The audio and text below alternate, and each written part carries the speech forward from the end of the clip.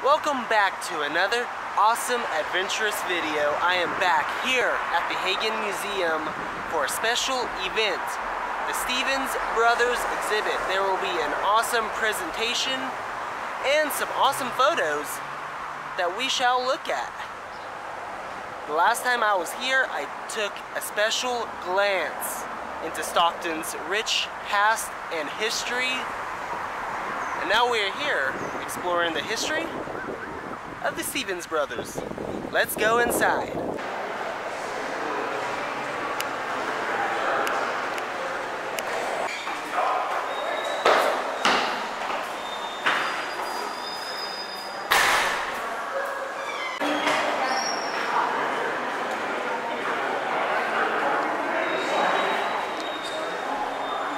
It all started with these two.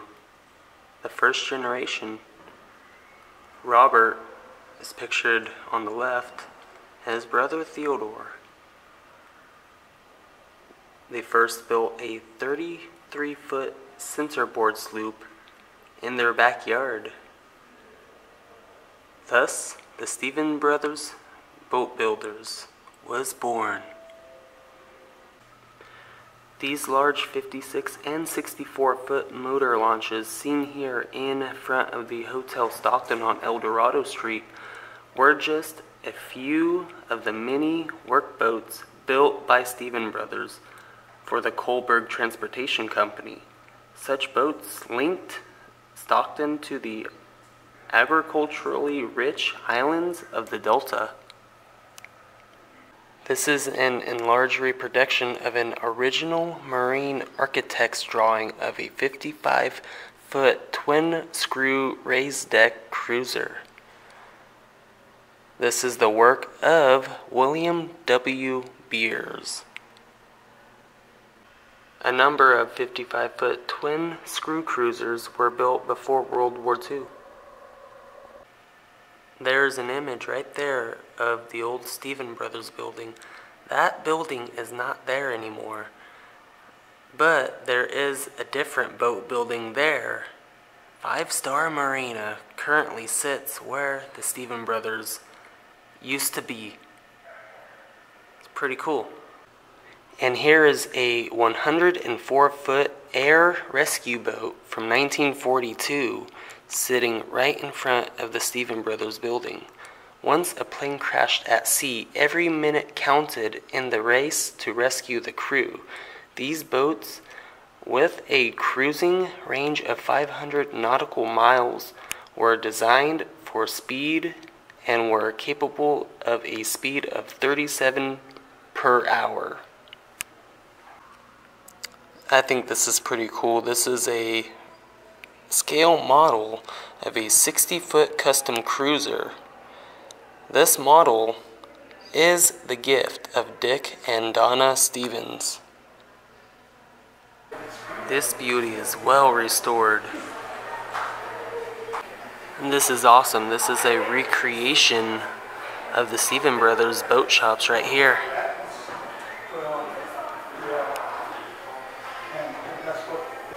Here's the Spud Buyer Special Trophy from the 1912 race held in Stockton.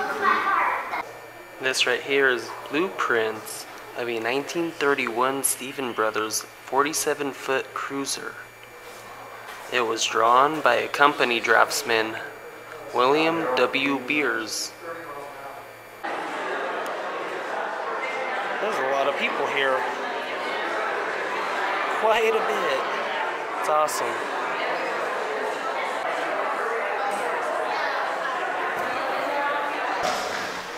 Today I am going to be talking about the history of the Stephens Brothers and think about shipbuilding in Stockton, Stockton's oldest industry. You can't really discuss shipbuilding without talking about the Stephens Brothers. We're an interesting city in that three groups of brothers have all had shipbuilding firms in Stockton. The Kohlbergs were the first, followed by the Stephens Brothers, and then the Sodas Brothers. The Rustaller brothers never built anything larger than a Mattel model of submarine. So let's get started. Our heritage, it's interesting. We're linked physically emotionally, spiritually with the river. And Charles Weber, who settled his land grant in August of 1847, realized the importance of river transportation. That's why he started his settlement right along this, what would become the Stockton Channel. And he also named it after a naval officer, Commodore Robert Field Stockton. Interestingly enough, they had met one another at the end of the Mexican War.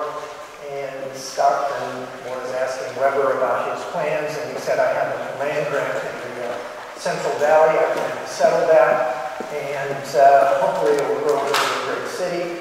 And Stockton said, you know, I have a lot of connections back east. My grandfather signed the Declaration of Independence, and our family goes way back in New Jersey. I plan to go into politics. That should have been warning right there. But he said, you know, when I get back east, anything I can do to help you out in your city, you just let me know and I'll do that. And like so many politicians, once they actually get back into Washington, D.C., you never hear from them again. That's the truth of Stockton.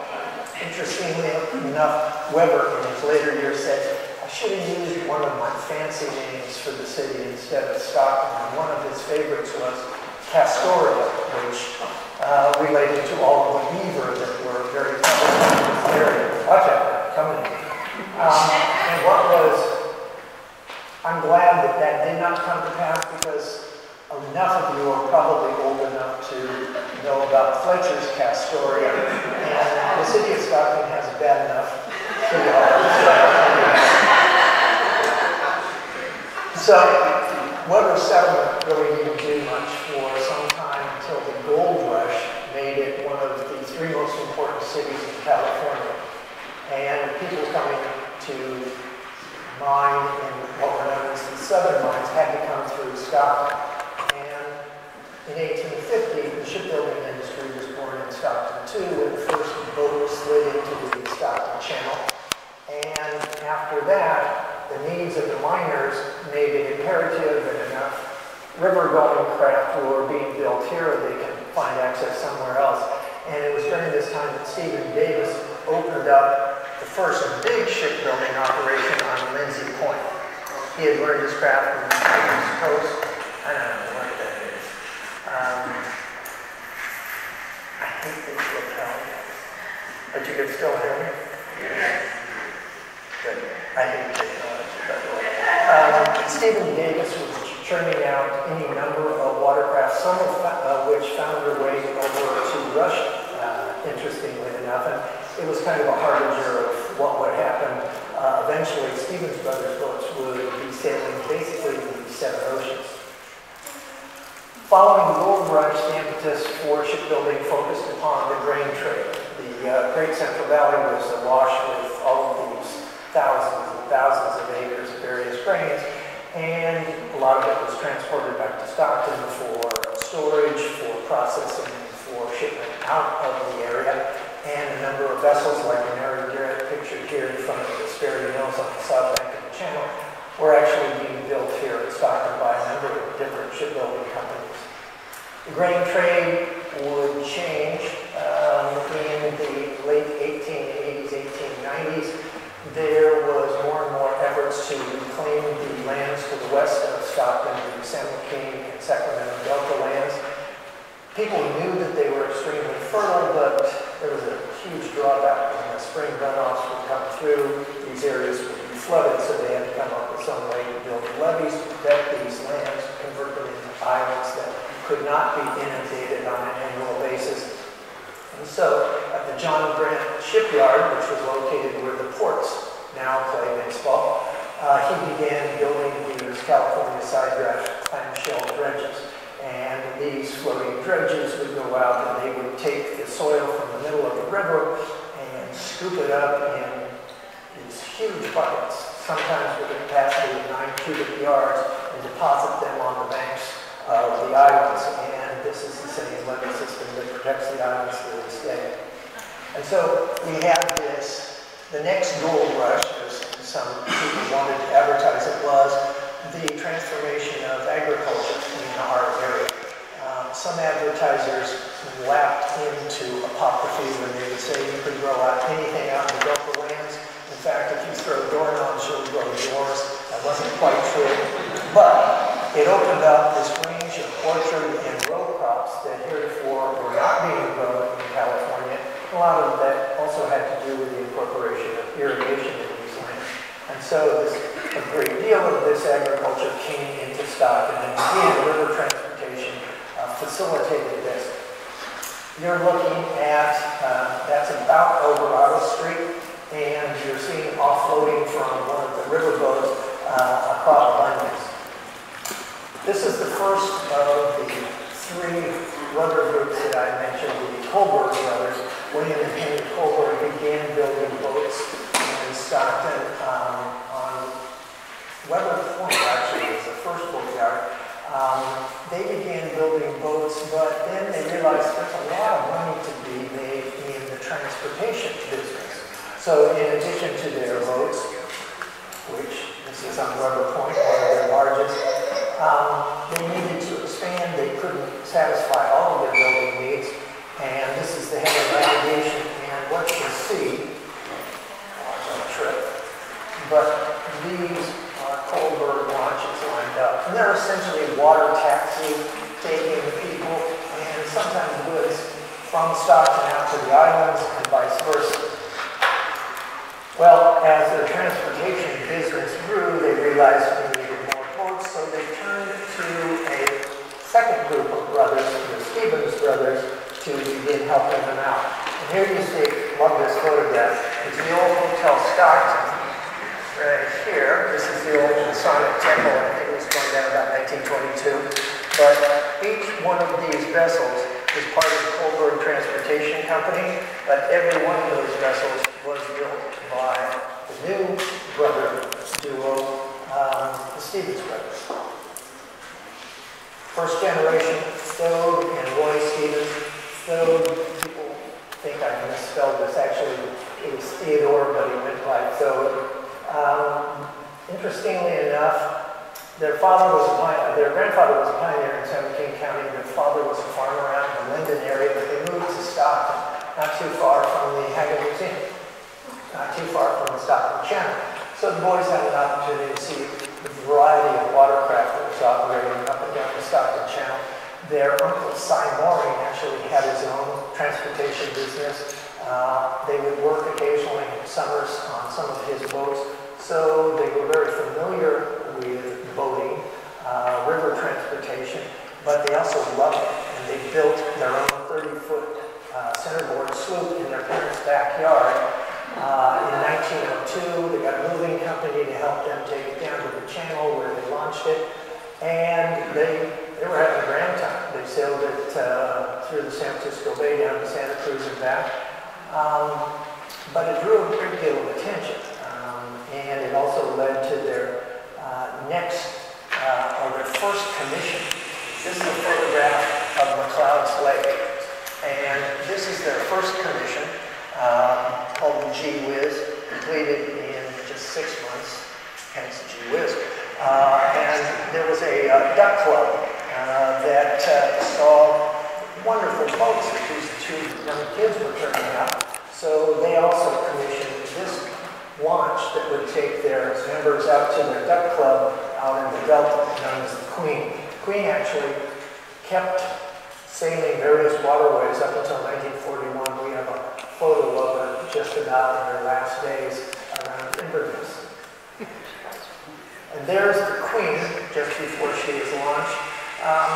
People who lived in the neighborhood weren't all that happy with the young boys hammering and banging away, building first Dorothy and then Gee Whiz in their parents' backyard. So the boys thought, we better get close to the water. Our boats are getting bigger and it's getting to be a pain to carry them down to the water.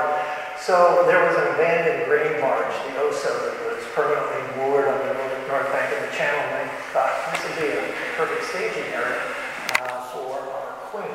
And so they were able to launch that. They launched a number of other vessels here. This is about 1903, and by 1910, they had enough money raised and enough future commissions to realize it's time for us to start building our own boatyard at the foot of Yosemite Street, right along the north end of the channel. That was in 1910. They built their first structures. This photo, however, is from 1915 because this is the, I think it's a 44-foot launch that they built for their family called the Sea Urchin. And so it dates this photo to at least 1915. Well, they built, their first boat was a sailboat. Most of the boats that they were building were paddle boats. And they weren't really engineers themselves, but they profited from being in Stockton. And there was the Sampson Iron Works that was building marine gasoline engines. So they had that source, but they also had the expertise of the various people who worked at Sampson to help them work out various engineering problems. And here we see a rather large Sampson marine engine, probably going to be incorporated in one of the tow or tugboats that they built. Speaking of which, this is one of the many tugboats that they built for various companies. This one was built for the Japanese agriculturalist Hiroshima, also known as Potato King. He bought I believe it was a total of 6 boats from Stephens Brothers over the years. And the launches, again, all of this is tied in directly with burgeoning agricultural areas out in the Delta Islands. This is another one of their launches. We can see it's basically a water taxi. People are out there on the alfresco deck and some people on the inside. We have one of their drawings. We have a lot of the original Stephens Brothers drawings. And inside it's called the ladies' cabin, which is covered, and then the men get fed for themselves out there. And we only hope it's really nice weather during most of the ride. Beginning around 1909, 1910, they started building a number of these very, very fast, they referred to them as speedboats or runabouts. And these were also known as commission merchant boats. And it was that throughout the Delta Islands, you had a lot of farmers that were growing a variety of crops, but the people who were buying the bulk of that were the various companies in San Francisco. And what they would do, a lot of these commission merchants would sit around the bar at the Hotel Stockton, and a few places might have public telephone. They wait for a call from their bosses saying, I want you to lock in farmer so-and-so at 10 cents a bushel for potatoes or onions or any other crop, setting a price. Well, it was imperative then to get from the Hotel Stockton out to that particular farmer's land, get him to lock in at that price before somebody else did. So these commission merchants wanted faster and faster and faster boats, and the Stephens Brothers were up to the challenge. This particular vessel, the Fred Lamborn, was built in 1911, and it actually set a record for the speed from Stockton down to San Diego in 23 hours. And it was in December too, so it was quite the feat. But once the Stephens Brothers also knew how to work publicity, and this wouldn't be the last publicity stunt that they would pull, but it was great for sales. People, the commission merchants, the only boats they wanted now were Stephens Brothers. Well, quite a number of these were built, and they ranged in size from about 22 feet up to 32 feet. The majority were like the Fred Lamborn, about 28 feet. And they were also a competitive group of people. And whenever there was a regatta along the Stockton Channel, all of the commission merchant boats would vie to see who had the fastest boat and bragging rights. More importantly, they would be able to get out there and get more permissions than anybody else. They also built freighters. These boats were designed to carry produce into the Stockton area, so you can see, I'm not sure if this is potatoes or onions, but this whole lower deck portion is available to load the crop on board. You have some cabins in the pilot house above. They built a number of these freighters. One of my favorite photographs. For you folks in the back, it's going to be more difficult. But around 1925, Delta King and the Delta Queen being built here in Stockton. This is the Stockton Iron Works right here. Stephens Brothers, and by this time Colberg moved from Weber Point, street right next door to the Stephens Brothers.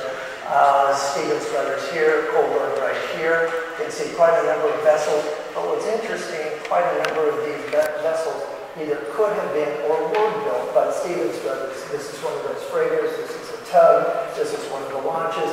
They also built a number of barges, boat barges that had to be pulled, and they also had some built with auxiliary power themselves. And I feel that quite a number of the boats that you see lined up right here are some of those commission merchant boats.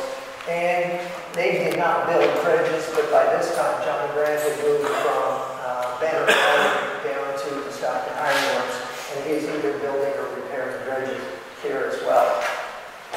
I like to call this the high water mark of Stockton, so river traffic.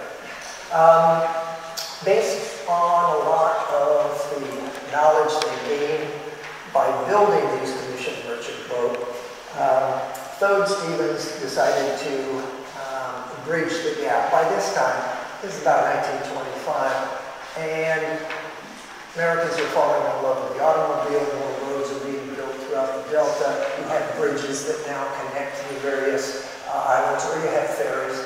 And so the commission merchant boat probably not going to carry them through for many more years. So they have to adapt, and they decide, let's get into pleasure craft. Americans are not only falling in love with automobiles, they're falling in love with speed in general, especially underwater. So he designed the Stephens 26-foot runabout. And this proved to be a very popular boat. Had a lot of competition on the East Coast from firms that were turning out these mass-produced vessels, but each one of these vessels was handmade, cyan teak, Philippine mahogany, and white oak. And teak is especially nice because it takes a finish very well, and it also has properties so it doesn't dry out as fast. We have a wonderful, there are a number of 26-foot runabouts that still exist, one of which probably never sail again unless we, have part of California falls into the ocean. I get first dibs sailing into a 26-foot runabout out of California. They also, at this time, this is before the Depression, they have a number of stock vessels. Sometimes they're called semi-stock because they shared hull and engine design, but the interiors were completely customizable. And this was a hallmark of Stephens Brothers throughout their entire building career, in that the customer came first. The customer came in, and no matter what the request was, for the most part, it would be honored by the Stephens Brothers. So they could take these two stock models, the 39 and the 47-foot, that the number refers to the LOA, or the length overall, and they would build them. They didn't have to waste a lot of time with the initial design, and more time would be spent customizing the boats for them. And they would go through a number of different stock vessels over the years. They would go from the 26 to 39 and 47. They got a little shorter over the years, and we'll see some of those in a minute. Their main construction shed, 1930, Depression really hasn't kicked in yet. And so you see a number of vessels. This is a larger vessel. This might be a 47, probably another 47, maybe a 50. But then you have some stock models around there as well. Early years of the Depression, not really all that difficult for the Stephens Brothers. They introduced a new semi-stock model about midway through, about 1935, the 34. And you can see they love to advertise early on. Towards the end, when the boats were very high-end, they didn't have to advertise, because if you really wanted a wonderful yacht, you could come to Stockton and Stephens Brothers on your own. But you can see the interiors. And again, this is a stock vessel, but if you did not like the arrangements of the berths or the head or the galley, all you have to say is, can you change these around for us? And they were most accommodating. A number of East Coast buyers were starting to stand up and take notice of what was going on in with the Stephens brothers. They were hearing more and more about them. And the Stephens brothers wanted to cash in on a potential new market on the East Coast. So in 1932, this vessel, the May Willow, was built in 1931, but they shipped it off to New York for the big boat show. And it was the hit of the boat show. And all of a sudden, a lot of East Coast buyers were out saying, I didn't know what these guys back there on the West Coast could do, but we are going to definitely contact the Stephens brothers. And some of the vessels, they had their stock vessels, but if you came in and you said, you know, I really like a larger boat, the Sea Dog 55-footer, and 62-foot Manana 2, you'll notice that the Golden Gate Bridge is not quite complete in this photograph. Yeah.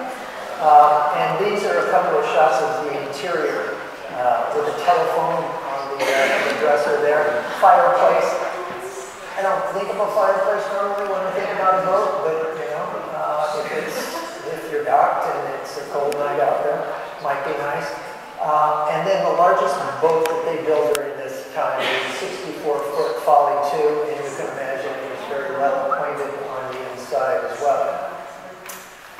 Mid-30s, some of their boats are starting to come down, and what's interesting, they're building anywhere from 18 to 20 boats a year, leading up to the worst year of the Depression, 1933. They only built 3 boats that year, and over the next 3 years, they would build only a total of 10 boats.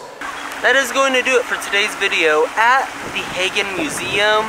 I hope you guys enjoyed the little presentation and history of the Stephens brothers. The exhibit's going on from now to September 29th. If you like this particular video, give it a big thumbs up and subscribe for more future uploads. Until next time, see you guys in the next video.